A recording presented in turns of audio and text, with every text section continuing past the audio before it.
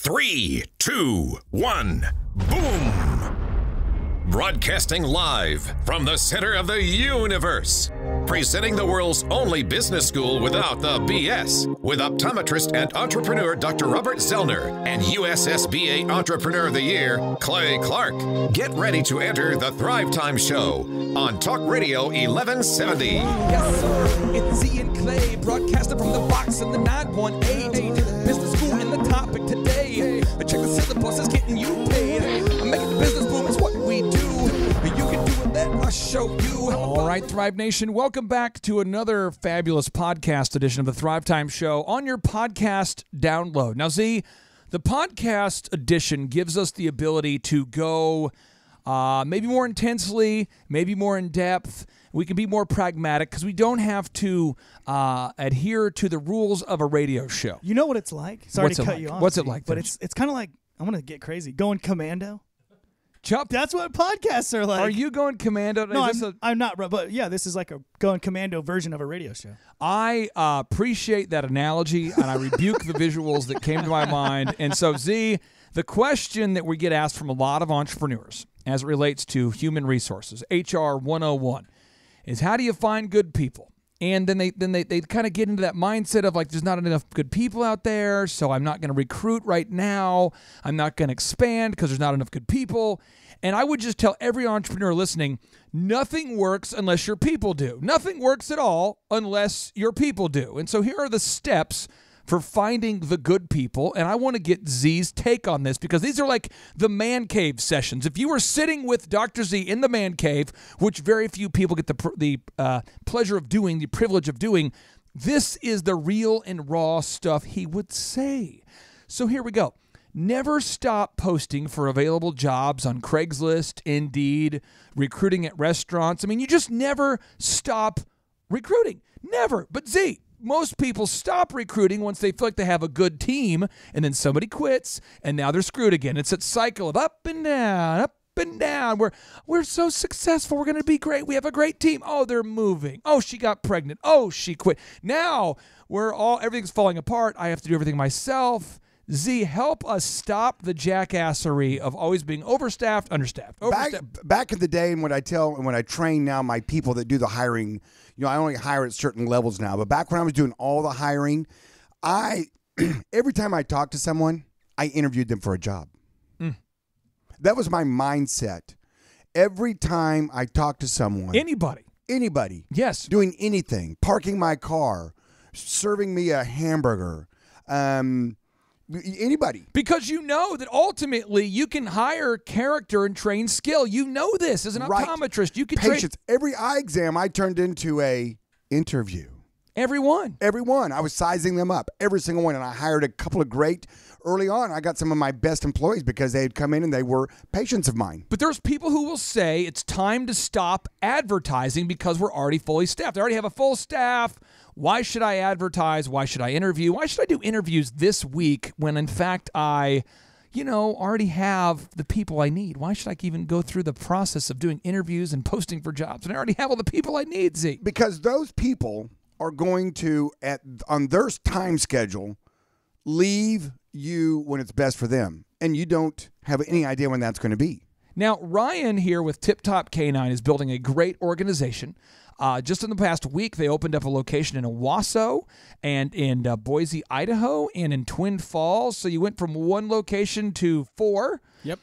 Can you, for anybody listening to this podcast, can you explain what will happen if you don't do a job post, or if you don't do job posts every week and interview every week? What will eventually happen? Because you've been a business owner for over a decade. Right. What will happen? Well, your guy and then your backup guy will both no call, no show, and not show up, and you will not have anyone. Has that happened to you before? It does. It did happen. And then we had a group interview, and so I had actually 3 people waiting. So my first 2 did no call, no show. We fired them on the spot, and then I had a 3rd guy. Can you explain to me the worst moment in your HR career where you had people that you thought you could count on, and they just started leveraging with you, saying, they started using their leverage, realizing you don't have a backup plan, going, right. Well, I need to be paid more, or I may quit, or they just didn't show up, or what's the worst HR nightmare that you've ever experienced as a result of not recruiting every week previous to knowing this information? Well, before I did that, we had a guy, and he didn't want to follow all the systems, right? And he was one of our top guys, and at the time, I did not have a replacement. Z, shocking. Yeah. Shaka Khan. Okay. So that sucks, right? So then what am I supposed to do? Be like, okay, I'm going to do all of my job and do that too. Do his job completely. He didn't if want I to fire follow him. the systems. Right. He didn't have a backup plan. Right. Chup, where do people get stuck here, man? You see it every day as a business coach. I want to help heal somebody. There's somebody out there right now. I can just feel it. There's somebody listening that a to this Beatles show song, right Help? now. There's somebody. Help. I need somebody. Help. There's somebody out there listening to this. Says, but in my industry, it's different. I It's don't not different. need to recruit every week. It's harder in my industry. key- I hire optometrists. You couldn't possibly understand the profundity of my job. The key thing of what you just said is the two words every week. Every week. You have to keep that interview going every week. If there's a unicorn employee out there, somebody who's an A player, you better be hiring that week that their boss fires them for whatever, or has to lay them off, or that they're fed up with that person and they quit. If they decide to do that on the 3 weeks out of the month that you're not interviewing people, you're going to miss out on that person. So you have to do it every single week. Now, Joel David, a good friend of mine, he's a jeweler in town. Every once in a while, he has somebody, and he doesn't need another hire right now, or I have somebody that is a good fit, but I don't need a hire right now. And guess what I do? I refer a good person to my friend because I know that my good friends are also looking to hire people of character Right. and trained skill. Now, see, the power of doing a group interview at the same time every week is if you do meet somebody at a restaurant, you can always say, hey, Wednesday at 5, we're interviewing. Oh, absolutely. And I always like stealing employees. Oh, I do. the pirate. I always like it. I like sniping them. Do you ever go snipe hunting? Snipe hunting? Yeah. Do you ever? I need to take you snipe hunting. You go deep in the woods. Is that a North Korean move? It's an elusive bird called snipe. They taste delicious. And you have tastes like swan. beaters, and then you have catchers, and so you drive the snipe into the nets. But I like the word sniping, so You I drive like to the snipe into the nets? into the catchers, and so you'd go out there and you'd set up, and then I would drive the snipes towards you. I want to read the definition of a snipe here. Okay. It's Are a you really? wading bird of marshes and wet meadows with brown camouflaged plumage, a long straight bill, and typically a drumming display flight. Huh. Okay. Well, there you go. So There I you guess go. when I fly, I have a drumming display. But Or the word snipe means to shoot at someone from a hiding place, especially accurately. That's the and way at long range. you're describing it. Yeah, That's- exactly. Well, and then we do that to our competitors too, right? We snipe them, but sometimes you can find great people that are unemployed. Yes. But I have found over the years, I find more great people that are actually employed. Check it out. This is what Reid Hoffman talks about this. Reid Hoffman talks about this. There was a Tim Ferriss podcast recently where he talked with Mr. Metcalf, famous from Metcalf's Law for creating the Ethernet, not the internet, but the Ethernet. And he talks about hiring today. It's not hiring, it's recruiting. Hiring is where somebody is just coming to you going, I just need a job, please, for the love. Yeah. But if you're going to grow a big company, you got to recruit, baby. Yes. You got to recruit top talent. One of my moves tell that us I the move. did is I was open 7 days a week, and that's hard to find people that want to work on weekends. So I would go where people are working on weekends. I'd Come go to on. the mall. They have later hours, and they work 7 days a week there. Of course, their schedules go back and forth. They don't work 7 days in the week, but they'll have to, somebody has to work the Saturdays, Sundays. So I would go to the mall and just go store to store. Store to store. And just see what happens. Are you serious? You used to do this? Absolutely. Store to store. I'd go. I'd go sometimes early in the day because a lot of times you catch the full timers. Yeah. They're the 9 to 5ers, and then the kids come in the afternoon to come work from like Right. 1 to 9 or something like that. So I would go in. I would just walk in the store and see what happens. And if they were sharp and they were on their game and they approached me and they greeted me well and they were, I felt like, and I'd watch them a little bit. They're used to working on nights and the weekends. Bingo. And so then I could bingo. Oh, So I would evaluate them on my 5As quickly, as much as I could, and Right. then I hired several great people out of the mall. now what are you looking for when you hire great people? That's the next question I get asked. What are you looking for? Well, Jack Welch wrote the book called Winning, which is the #1 management book in the history of the planet, and he identifies the 4 E's. Don't overcomplicate this, Holmes. There's just 4 E's, or you have Dr. Z's 5 A's. Either way, I'm going to give them to you, okay? Here are the E's from Mr. Jack Welch, and then we'll go to Dr. Z's A's, okay? So here are the E's from Jack Welch. One, you look with people with good energy. If somebody's not energetic and they yawn all the time, he is not curious about what makes them yawn, nor is he going to sit around and motivate them to stop yawning. If you're that kind of an a-hole that you yawn during an interview, you're not going to get a job. When I say a-hole, I mean an amazing whole person who doesn't deserve a job for Mr. Jack Of Welch. course that's what you mean. 2, edge. Will this person make the tough call when they have all the facts? People who say, well, I don't want to throw somebody under the bus, but I think someone was stealing. If they even have that mindset, if you work for a company, the company is the bus, and if you are working for the company, you are on the bus, and the wheels on the bus go round and round, even though idiots get in the way. 3rd, execute. You got to get your job done. You could have a great attitude. You could be on fire. But if you can't code and your job is to code, then you're going to make the code explode. If your job is to sell and you can't sell, so you got to find people that can get the job done. And the final is energize. This is a rare bird, but somebody who cares about pumping up the people around them. This is the Ray Lewis office linebacker. This is the Tim Tebow effect. This is Joe Montana. This is people who can motivate the people around them and make them better. That's tough. That's rare. Hard to find the 4 E's. Sometimes you settle for 3. Sometimes you settle for 2. But in a perfect world, I realize we don't live in a perfect world. You want to get the 4 E's. But Dr. Z thought about this. He's a small business owner, been a small business owner for years.